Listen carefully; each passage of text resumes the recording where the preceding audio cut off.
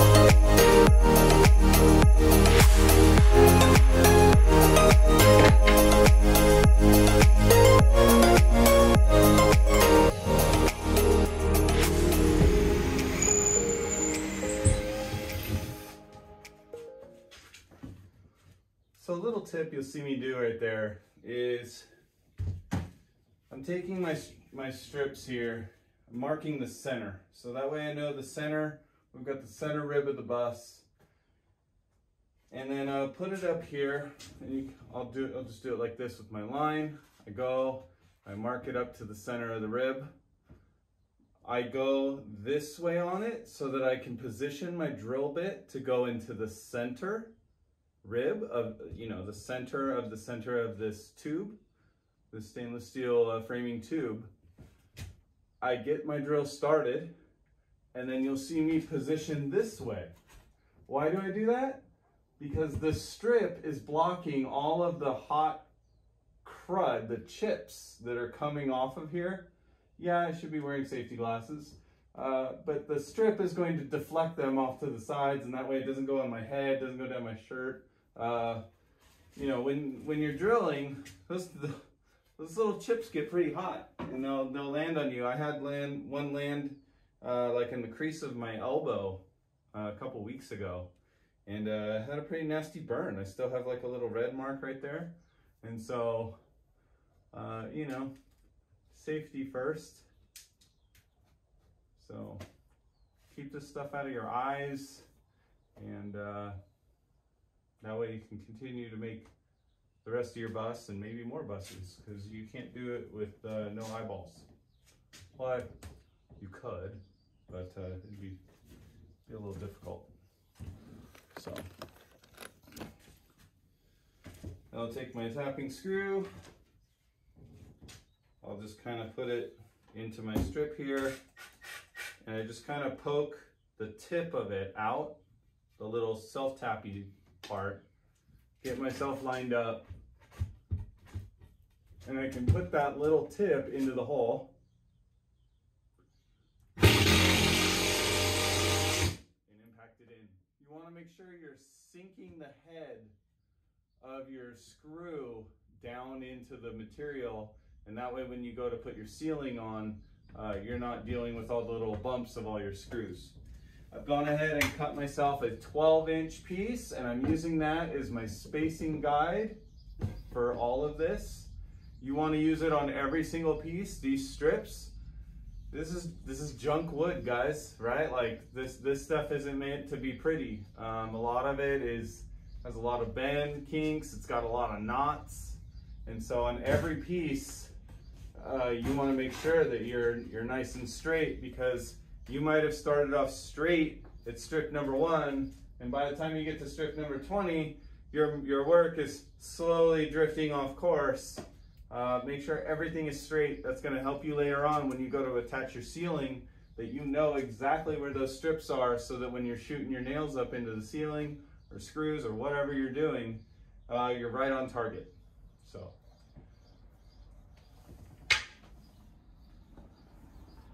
This is also really hard work. These things are not very heavy, but you're doing everything above your head.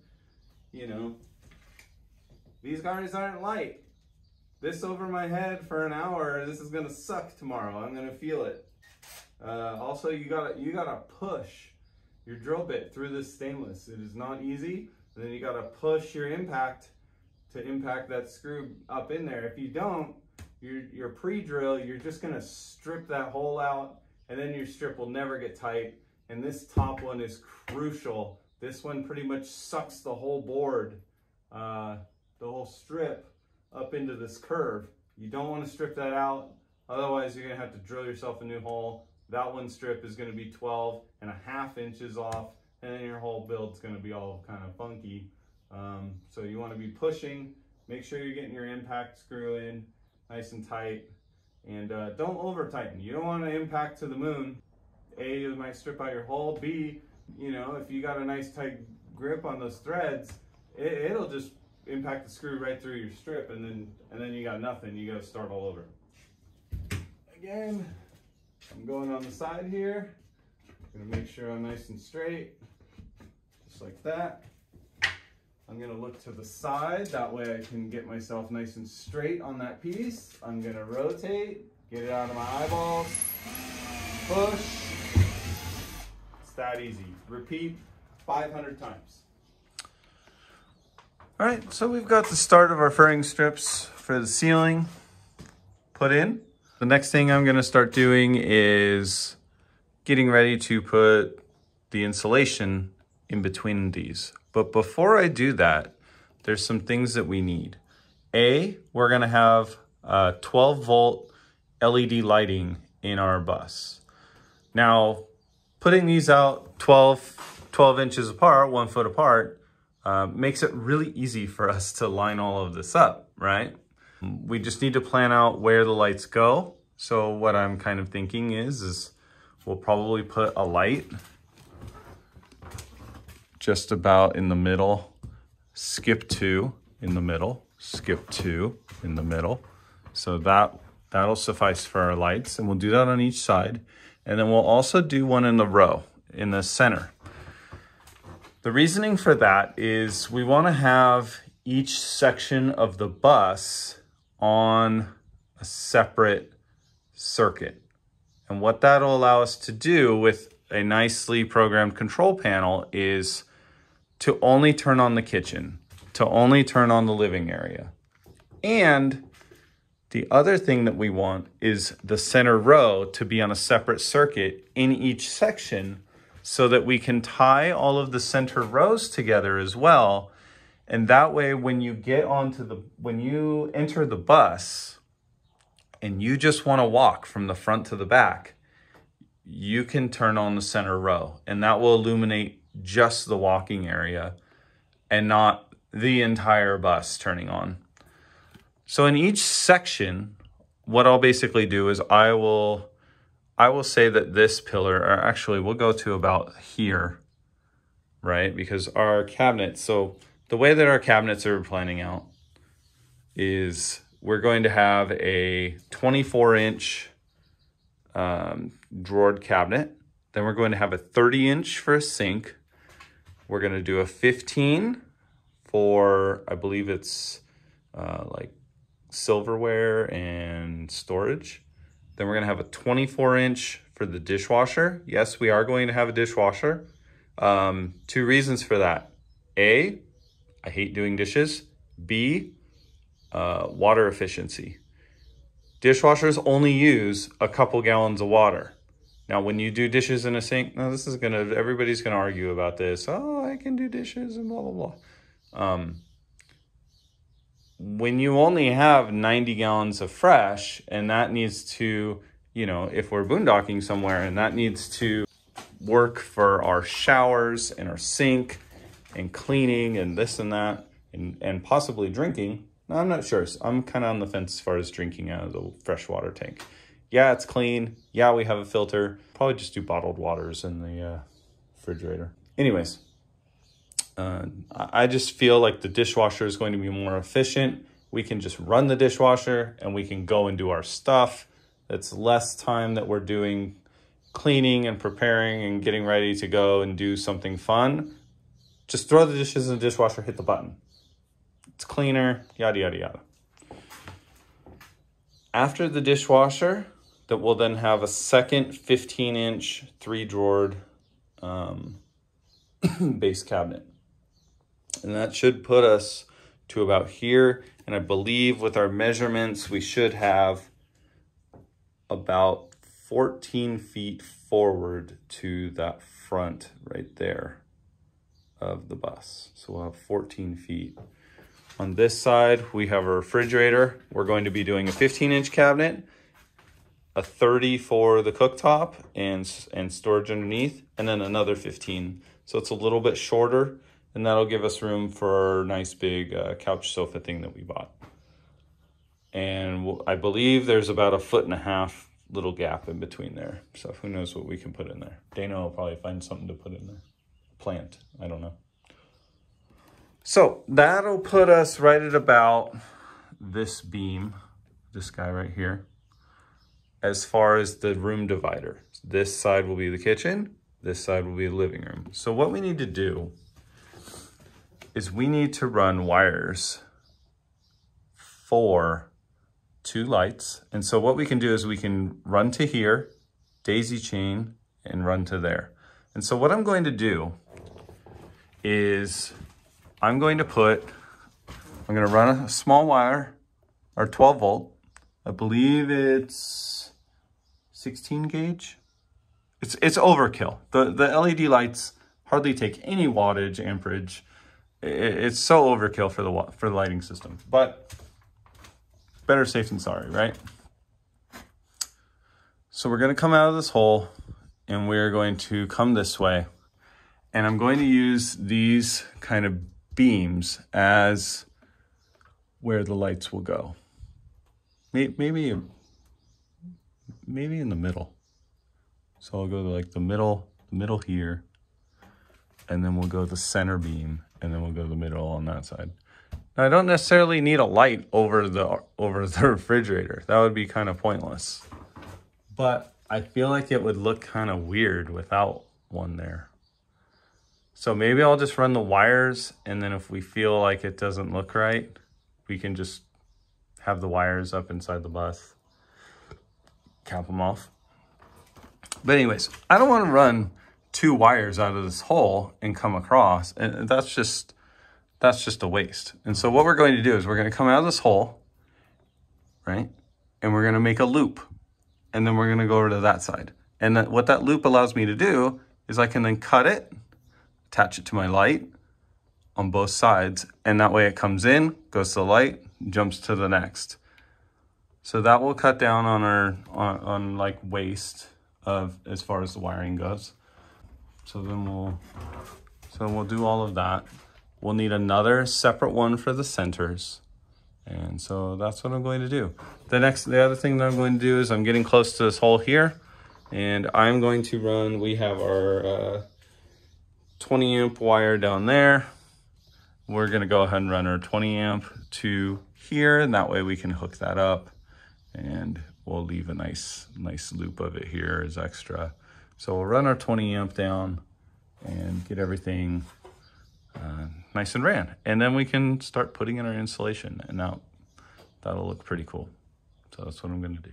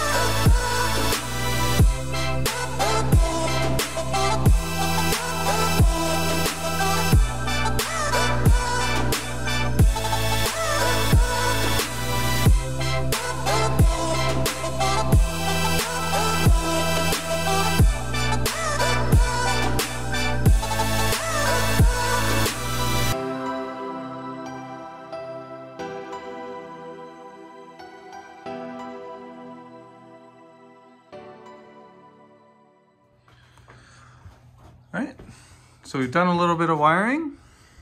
We've got our wires all taped up. They're nice and in the center of all of these runs. So realistically, anything that gets attached to the ceiling is going to go into the furring strips, and all of our wiring is far away from that, minus the center. So the way that we have it is, it comes in on that corner. So we have a little wire run down the sides of the bus. It goes across, makes a loop. Once we put our ceiling in, I can cut this, attach our wires. So it goes onto this light here, and then we'll run over to this side. We cut that, put the light, it's gonna go over to this one, cut here, it's gonna go to this one. So basically that run is for the side lights. And then we have a run down the center here for the 3 lights in the middle. And that's on a separate run. Now, this all go to a controller, a little Arduino controller, and that Arduino controller, when you hit the button, or we can also use a little web interface on our phones or like an iPad that's located here in the bus. So when you want to turn on the kitchen, what it will do is it will turn on this circuit and the center circuit. And then when you turn it off, it'll turn both of them off. Then if you want to call the center row, it will just turn on this circuit and the center row circuit for this and the center row for the bathroom. And so that's how we're approaching the lighting wiring in the bus. Just a little catch up. So you can see we've got our furring strips, we've got our insulation, it is glued to the ceiling, taped so that we don't get squeaky noises. We've got more furring strips with more tape, more loops. We've got our center sections. We've got our 20 amp here for our air conditioner. We are ready to rock and roll. I'm going to finish, hopefully tonight, putting the rest of the insulation up, and that we'll call it a weekend. That was a lot of work. It's basically all the ceiling wiring of the bus, all the furring strips, all the insulation. I've put this on the side, I've caulked it, I've attached those. We've got I had to take the shower out, unfortunately. It's gonna get a little dark. I had to take the shower out because I needed to get back in here for wiring. And also I'm going to add some insulation and kind of support for that back wall. I've kind of gotten some feedback. I contacted Delta on what to do, and they suggest a piece of plywood with spray foam or something, or adhesive, just to give it a little bit more. We've got our wiring and furring strips back here, but I can't put everything back together yet. I need to get more wood for this crown here, this crown in the back bedroom. I'll have to do the furring strips and wiring back here. And at that point, I think most of the furring strips and insulation and the ceiling should be complete.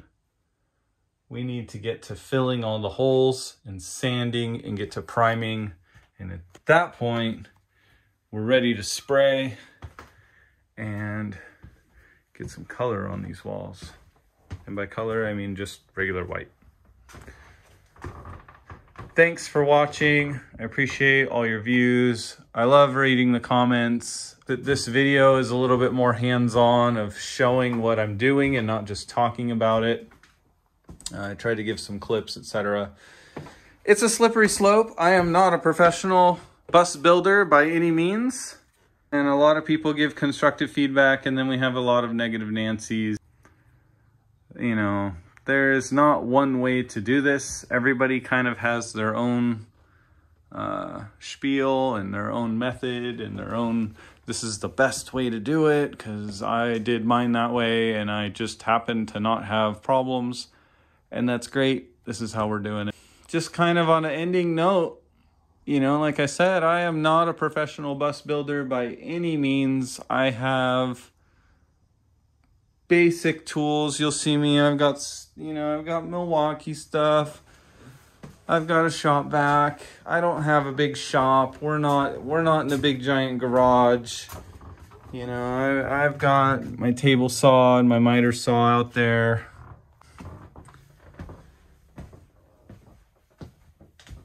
There's a ton of information out there in Facebook groups, and a real good resource is the school bus conversions. You know, those guys will do just about anything to renovate a bus and a frame and all that, and they really get hands-on. There's some people out there who really do a great job at illustrating how to do wiring and electrical, and a lot of good ideas as far as how to rig the bus. A lot of innovation and some backyard mechanic type stuff. You know, you'll see 55-gallon plastic drums as water tanks, etc. And, you know, whatever works, man. Like, you know, I don't claim to be any professional by any means, but you know, I hope those of you who might be watching this who don't have a bus of their own or might be thinking about doing one, this doesn't take anything special. I am a nobody in this, you know. I just hope that this kind of, you know, entices you to get out there and get a bus, and how we've shared our story, and we went and we looked at a trailer and etc. And, you know, this is our journey. So on that note, thanks for watching. Have a great night.